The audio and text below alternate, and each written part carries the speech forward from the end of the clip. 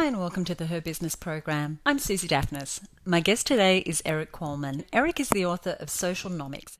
The book made Amazon's #1 best-selling list only 3 weeks after it was published. Eric is a frequently requested international speaker and a professor of digital marketing at the Hult International School of Business. Enjoy this interview with Eric Qualman. Yeah, so I was doing mainly search stuff, and so I was speaking on the search circuit and also writing a column for Search Engine Watch. And so I was talking with the editor saying, look, my cousin's, who's 17, she's on this thing called MySpace, and I really think that social media is going to be gigantic. And at the beginning they're going, no, you talk on search, just keep writing about search and speak on search. And so I became that Chinese water torture. Right. And so over time they said, okay, you be the guy talking about social media. In the first session, I knew it was going to be big, to where it was standing room only in New York, and there was 500 people, and they couldn't bring in other people in there. And I go, okay, I'm not crazy. I think this thing's going to have some legs. And then all of a sudden, even looking back a year ago, you talk to companies and they go, should we or shouldn't we do social? And I'm sitting there going, it's not up to you. People are doing this with or without you. They're going to take control of your brand. They're taking ownership. So get out there and have a voice and a say in there. And now we're here a year from that, and no one asks that question. Now it's how do we do more? What's the return? What are some of the key tips and tricks that we can do within social media to get things handled? Well, that video you showed today, I first came across at one of the universities in Australia is using it as part of a social media course. Yes. And a friend had done the course and sent me the link. I had no idea that you'd produced that. How long ago now? I guess it was in August. And I remember they reached out to me. A lot of the universities are using not only the book, but also the video to try to help teach students and get them learned up, which is great to see, because you don't want to be talking about the 4 Ps in marketing in these marketing classes. And so and that's why I'm a professor at the Hult School of Business. So I'm also trying to get these people digitally ready, because it's on top of us. And to be effective in the workplace, you need to know how to do this stuff. Our community is women mostly in small business, and so they've got very few resources. So the question I always get is, well, how much time should I dedicate to this? Does it really work for me as a small business owner? And well, based on what I've read in your book, absolutely. Like you said, if their customers there, they need to be there. Is there any particular area that you would focus on if you had very few resources? If you have very few resources, just making sure that you're listening. So if you talk about I talk about social media escalator, that there's 4 steps in social media, and it's really listen, interact, react, and then sell. So it's listen what's being said about your small business and about you, if you've got a personal brand as the CEO or the owner of that small business. And then it's really to interact, to start out there and start joining that conversation. Then the third is to react. If they say they like this about your product, then do more of that. If they say they don't like this, then try to adjust the product to fix that. And the fourth thing is to sell.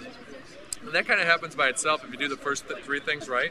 A lot of people make the mistake of jumping in and trying to sell. What does that look like? That's if you were to set up a Twitter account today and all of a sudden push out, hey, come buy my product, it's great. That's the old kind of marketing shouting. But if I had to narrow down the one thing, is just make sure that you're listening out there to make sure that you know what people are saying about you and your product. And it's a beautiful thing, because if it's a small business owner, you walk in the street, what's the greatest thing that can happen is if a customer comes up and goes, hey, you're X, Y, and Z. I didn't know you produced that. Here's what I love about it. Here's what I'd change. That is so valuable.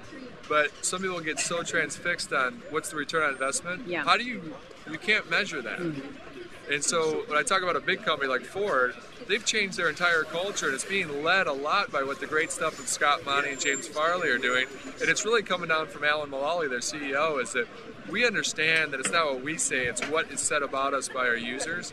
And so how do you measure a whole cultural shift within Ford to where now it adjusts the product, to where they're adjusting it so that you can send out a tweet verbally while you're driving, or to have Pandora piped in through your radio, and also have it sync with your iTunes when you pull into your garage. And so that's the real power of social media, is it transcends the entire business, whether you're big or small. Okay, I have 2 questions. When I mentioned I was going to be talking to you today, I had two particular questions. One is, if you're a retailer of something that's a bit of a commodity like vitamins, and you have a vitamin store, and people tend to shop, say you're an online retailer, by price, can you use social media to differentiate yourself, even if price is really what the customer's looking for? I think you can. Now, just taking a huge step back, is that if you look at, there's different potential for different industry and different products. And I'm not going to pretend to know the vitamin industry or know that specific individual small business owner's store. But it's kind of to ask the right questions from a standpoint of, let's say the airline industry. That has probably on a scale of 10, maybe a 9 or 10 in terms of potential within social media, to where if you're looking at, you're actually a producer of stealth bombers, there's probably a 1 out of 10, but there's still a play from a standpoint of, if I do a fan page, I'm not going to sell more stealth bombers to the government, but if I'm out there listening and see that people are saying we shouldn't be spending billions of dollars on these stealth bombers because of X, Y, and Z, that you can kind of get the information out there and say, here's why stealth bombers actually save money and also save lives. And so there is that one. There's always a play, but it's really trying to figure out what's the potential in there. And so with the vitamins, let's say it's maybe a 4 or a 5 out of 10. And the beauty is what you can find out is go out there and see if there's any chatter that's already happening around, not your specific brand, but around that marketplace. And going out and seeing, there's no such thing as a new idea. So it's really, I always say, instead of beg, borrow, and steal on the web, it's really beg, borrow, and make better. Okay. And so it's really, if you can focus on that, figure out what other people are doing, and then the beauty is your customer is going to showcase and also tell you what they want via social media. So you don't have to sit in an office and think of for hours and months on end, kind of the old... And it's quick, isn't it? It's They'll quick. tell you really They'll tell quickly you right once away. you... It's a real-time feedback. So it's not this madman society to where you're sitting for years figuring out the strategy of a 30-second commercial. It's really get out there. I always say fail forward, fail fast, fail better. You're not going to do it right the first time, so just make sure you adjust and react and do it better as you move. Thank you. Okay, and the final question was one which you may have heard a bit, and that is, does social media give us more shallow relationships than fewer deep relationships, which is, I guess, what the person was saying we had before social media? Yeah, no, I mean, I'm not a psychiatrist, but a lot of people ask the question of, they think of it as an and/or type of thing. Right. So if you look at it from, if you're, a mom and your daughter goes off to college, in today's world, what it allows for is a deeper relationship, and I'd argue a deeper relationship, because what it does is it doesn't replace, your daughter's still going to come home and have that home-cooked meal with the family, but what it does is it allows you to stay connected with her in an unobtrusive manner, to where she might be posting, I just aced my exam, I'm going out to celebrate. All of a sudden you're at the supermarket and you just kind of reach out and go, I'm going to send her a $20 gift certificate to Starbucks just to say I'm thinking about you and congratulations on acing that exam.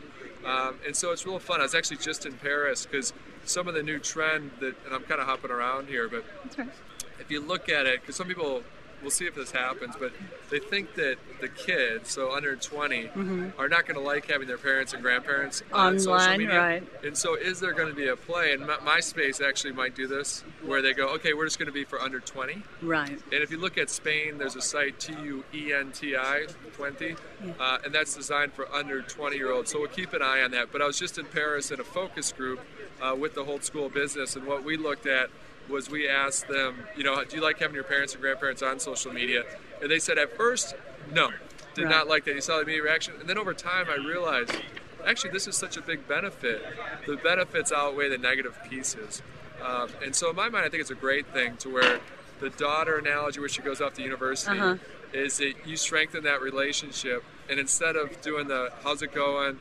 Give me the 411 or the basics when you get home. It's like, let's just get in the deep. I know what you've been doing. Right. And so let's just get into in the real heart. time. Let's get in the deep understanding. Great. Thank you so much. Yeah, no, thank you. Thanks for listening. I hope you enjoyed this interview with Eric Qualman. I highly recommend you get a copy of his book, Socialnomics, and visit his blog at socialnomics.net.